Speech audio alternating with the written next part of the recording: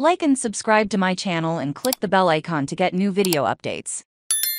Klopp will pay FA fine if used for a good cause. Liverpool manager Jurgen Klopp has indicated he will only pay his £75,000 fine if the money goes to a good cause. Klopp received the fine and a 2-game ban for comments about referee Paul Tierney after beating him 4-3 at Tottenham, but he said a suspension for Saturday's game against Aston Villa will make not much of a difference for him. Klopp will be in the stands for his side's last home game of the season, and working with coach Vitor Matas and his assistant Pep Lijnders, makes sure the players get the right instructions. I am really in touch with Vito. He has to use the headset to talk on the phone, said Klopp. We can talk about anything, substitutions and things like that. Pep is amazing coach and he'll be out there, he said. Klopp served a 1-game suspension at Anfield against Southampton in November after receiving a red card in a game against Manchester City. It is a game. It is like the Southampton game. It is going to be. I can follow the game from a better position and keep in touch with my coaches, he said. I said it as a much better position from a spectator perspective. It was super helpful in the game against Southampton. I will sit next to our analysts. You'll get a little support from me. But Klopp joked that his voice could still reach his players from the stands if needed. Nobody is going to scream like me if he doesn't come back in the 70th minute and things like that, he said. I am sitting